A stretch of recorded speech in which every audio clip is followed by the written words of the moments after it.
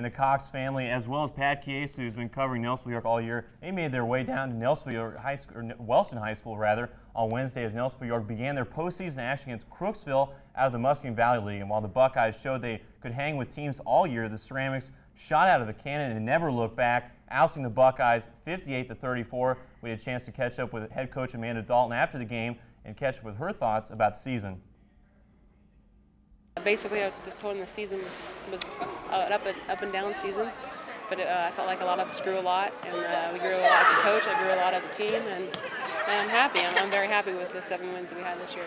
And you could see that the margin of victory right there was huge, 54-38. You know, the end of the game really proved to be a blowout. But when did this game really get ugly?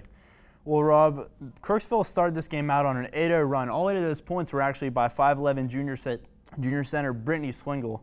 But you know what? Nelsonville, they ended up chipping wood. They ended up coming back into this game and making it 19-14 halfway through the second quarter. And I thought behind the senior leadership of Kelly Cox, Maria Martinez, and Chelsea Martin, that this might be a ball game. But from there, Crooksville said, you know what, we're not going to have any of this, and they just turned on the Jets. It went on a 12-2 run going into halftime. And you know what? The fat lady was singing the halftime show. That was all she wrote in this game. I talked to Kelly Cox after the game, and she said, you know what? This was just one of those nights that our shots were just not falling, and it was vice versa for Big C. And Rob, it was just a terrible game, to say the least, for that to happen for Nelsonville. So do you think it all came down to just simply being, carrying out the execution? You know, Rob, no, I did not. Let's make no mistake. This was not the same Nelsonville team we've seen all year. They were nowhere near their potential tonight. But you know what? I think Crooksville was just the better team. Behind the guard play of Taylor German and the play down low of Brittany Swingle, they were a very good team. Their 6-12 record is very deceiving, and I really think you can hold me to this. I think they're going to give Zane Trace a run for their money in the second round of the playoffs. Yeah, I mean, Crooksville was a phenomenal team, but even for next year, Nelsonville, they're going to have a lot of young talent coming back, and for second-year coach to be Amanda Dalton, she's going to have a lot to work with in the second year. Thanks, Pat. Thank you. And momentum is so crucial entering the playoffs, and Trimble has just that, as the Tomcats have won 8 out of their last 11 games, mostly due to the junior guard tandem of Taylor Savage and Jesse Spears. The 5th-seeded Tomcats drew a tough opening round opponent in Minford in the Division III bracket, and their road to the Conville will be an uphill battle right from the get-go. The Falcons get the Tomcats, who are playing they're playing winning basketball at the right time of the year.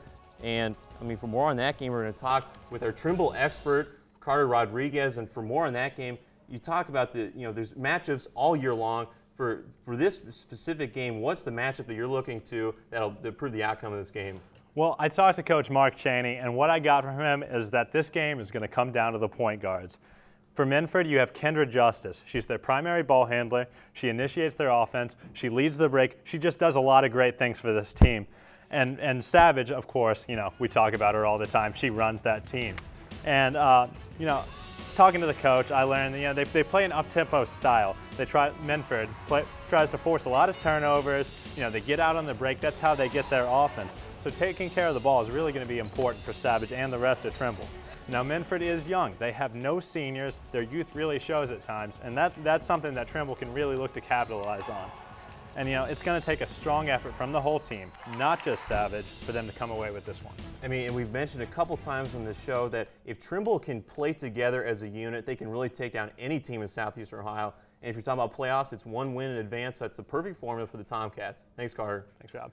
And for more coverage of Trimble versus Minford and all the playoff action, Hardwood Heroes is your home for TVC playoff basketball. www.woeb.org/heroes is your home for playoff basketball. We've got bracket breakdowns, video recaps of all the local teams embarking on the road to the Convo. Also check out our all-hero team selections featuring the top talent from the TVC, and we just saw it with Athens. If you can't get enough of Tori Dixon's half-court shot, you guessed it, we've got it all at your fingertips.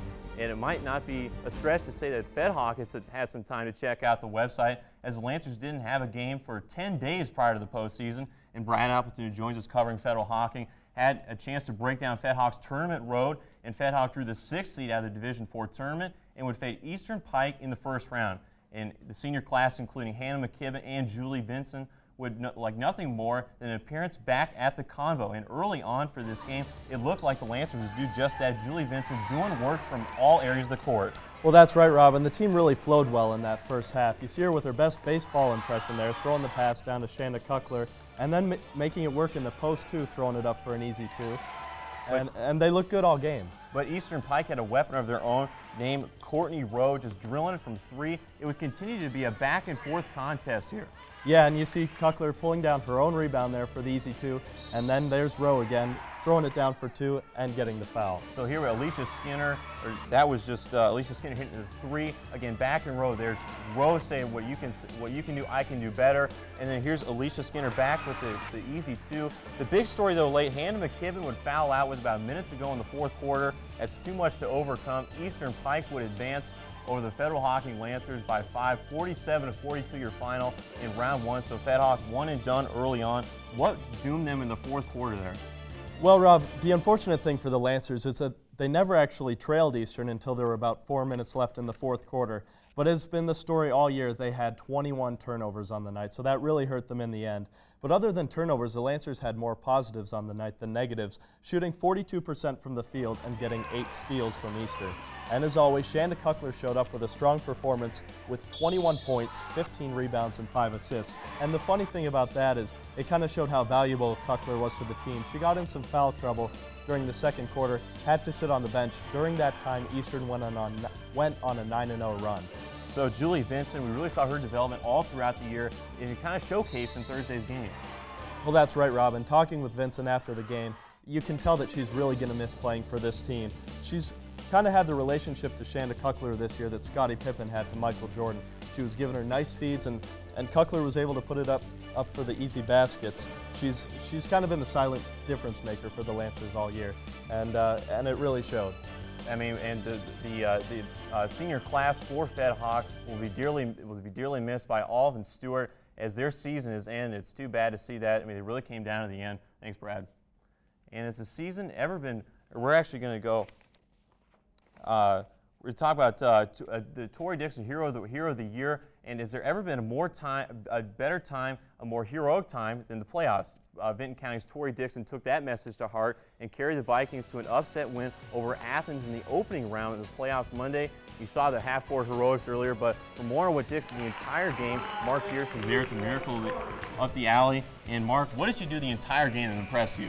Well, Rob, at this point in the show, I think it's only right for me to head to my locker, pull out my hat, put it on for Tori Dixon so I can take it off, because Tori Dixon needs to have a hat taken off to her. She led this game. She was the whole reason for the Vinton County victory. 14 points, 3 steals, but of course the most important one was the half-court buzzer beater. It was just amazing. I mean, that's something you rarely see in the nation, let alone right in our backyard. That was a great game. Well, Vinton County ousted by South Point in the playoffs. Thanks, Mark. Yep. That's all the show we've got for you this week. Keep it locked to WAB.org/heroes for all of your TVC basketball coverage. Video highlights and analysis are available to you as the road to the Convo continues. Until next time, be heroic.